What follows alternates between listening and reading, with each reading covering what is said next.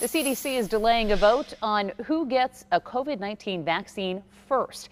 Panel members say the issue needs more study. There's general agreement that frontline healthcare workers should be first in line, but it's unclear who should be next. People at a high risk of complications or essential workers.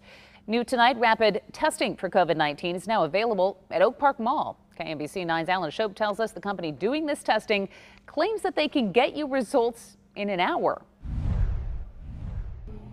All they test for is a virus, specifically the COVID-19 virus. That's how Healthgage president Scott McLaughlin says his company is able to get a result so quick. No qualification, same day appointments, and we text you a negative or positive result within an hour. It's an $80 test that Scott says is 96.7% accurate. Healthgage opening up just a week ago at the Oak Park Mall. He says the test is less invasive. We just have to go just far enough to get that Q-tip wet. Scott says they use the same machines hospital use, and daily demand is up from 20 tests on average last week to nearly 70 this week. And they expect that to be as many as 300 tests daily very soon. We are the only model like ours that is doing high volume drive-through quick testing. The group says the entire process only takes about 5 to 10 minutes and the results are back in about an hour. They say because of that, their drive-through lane has been busy all day long. This test has only really been on the market for 3 months. Scott says you do need to go online or call and sign up for the test before showing up. In Overland Park, Alan Shope, KMBC 9 News.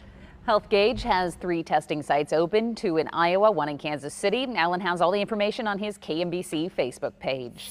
343 new coronavirus cases are being reported in the 9-county Kansas City area. This is the rolling 7-day average, down from a week ago. Here's a look at the number of cases since the pandemic began.